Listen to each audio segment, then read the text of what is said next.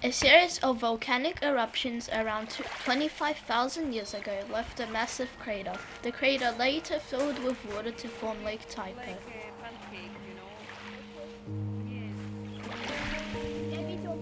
Lake Taupo is the largest lake in New Zealand. More than 30 rivers and streams flow into the lake with only one outlet, the Waikato River. Lake Taupo is 30 kilometers wide and 40 kilometers long. The lake's deepest point is approximately 185 meters.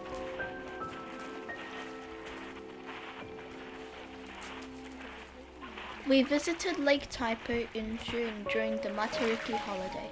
The lake was calm and beautiful. The water was very clear. We did a tour around the lake.